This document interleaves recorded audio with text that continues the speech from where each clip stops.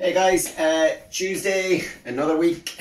Just gonna fly through our home workout. So mobility work, 2-3 rounds as always with the mobility work, and as I keep saying in the videos and stuff, guys, try our best to stick with the mobility work as much as you possibly can. Try and set aside 10-15 minutes of flexibility mobility work every single day if possible. Okay, so first thing we're going to do today is our frog stretch. Okay, so frog stretch, coming down onto your knees, trying to get your knees nice and wide. Okay, heel in line with your knee, then pointing your toe up towards your body, coming down onto your forearm, keeping that back nice and straight, squeezing your glutes, tucking your pelvis under, and then just sitting those hips back towards your heel.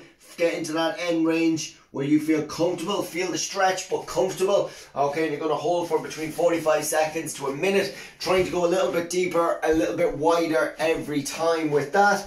Then we're just going to go into a quad stretch.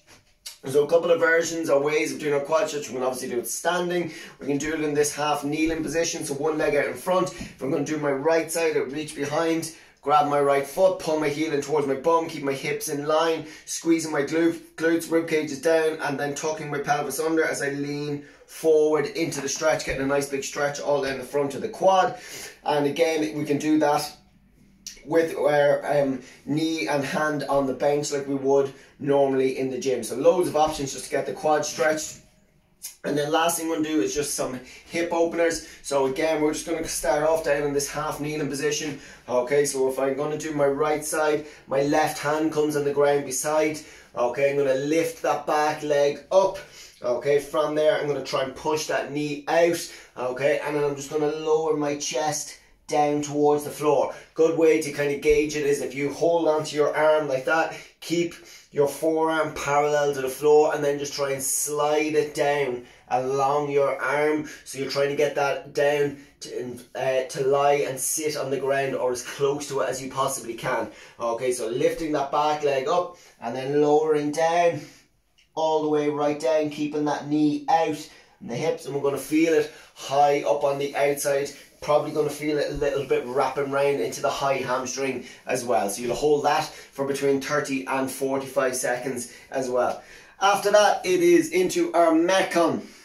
So Metcon is for time. Okay, so today it is for time. We have a buy-in and a cash out on this one. So your buy-in is 70 double unders. So it's a lot of double unders. It's 70 double unders or 120 single skips. Okay, so 70 double unders or 120 single skips. Once you've that done, then it is 5 rounds for time. Okay, so 5 rounds for time. There's quick body weight movements. It is 10 lunges, 10 squats, 10 sit-ups, 5 burpees. Okay, so lunges are alternating lunges. You can do them front or back, whichever you are, whichever your preference is. So stepping back, knee down to touch, 2 feet back together, alternating, down touch, or we can do them forward.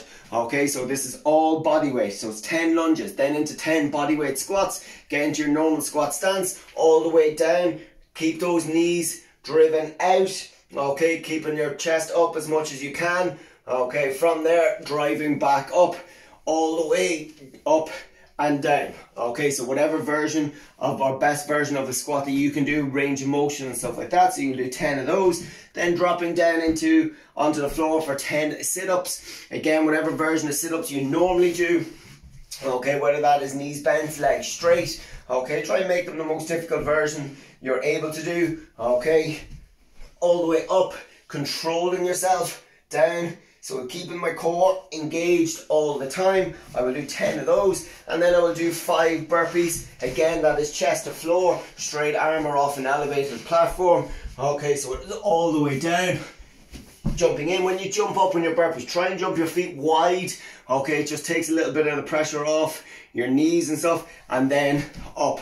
Okay, so, or same when we're doing an elevated or straight arm. Is that okay? So there's 5 rounds of 10 lunges, 10 squats, 10 sit-ups, 5 burpees, 5 rounds of that, and then once you have that done, you cash out again with 70 double unders or 120 single skips. So it's all for time. So you've got a buy-in of 70 double unders, okay, 120 single skips. Then you've got 5 rounds of 10 lunges, 10 squats, 10 sit-ups, 5 burpees, and then you cash out, okay, with the same 70 double unders or 120 single skips. That's it, guys. That is Tuesday. Hope to see you on Zoom. If not, try and catch up, get the workouts done as much as you can. It will stand you, it will make getting back to the gym that little bit easier. Talk to you then.